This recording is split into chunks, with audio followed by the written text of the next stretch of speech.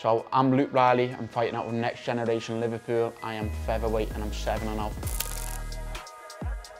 I'm always looking for the finish, just 100% I'm coming in for the kill. It's always going to be entertainment. This year obviously I've had a couple of decisions which I was close to getting them out, but the person I am now, I probably, looking back, I could get him out with her now. But it's obviously what I've needed. You're not going to finish everyone.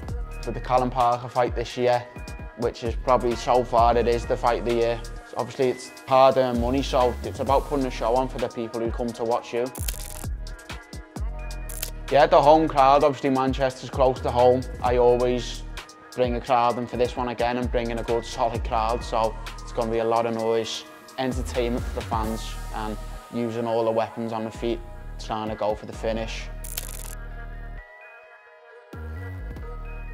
Yeah, the similarity for me and Paddy, we're just one of the lads, so that's how we act. We're just, we're obviously, and me and Paddy are boss mates.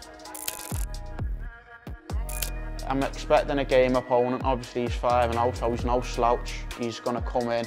He's looking to win. He obviously thinks he can beat me accepting the fight, so it's going to be a good challenge in Manchester.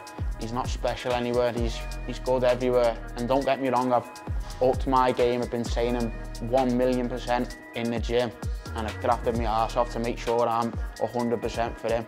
But I'm just going to be too quick, too sharp, too witty. Obviously, I'm always going to predict the KO, but a Luke Riley win. My fight IQ is going to be too good, and you're going to see it in this fight. I'm just going to be a level above Luke.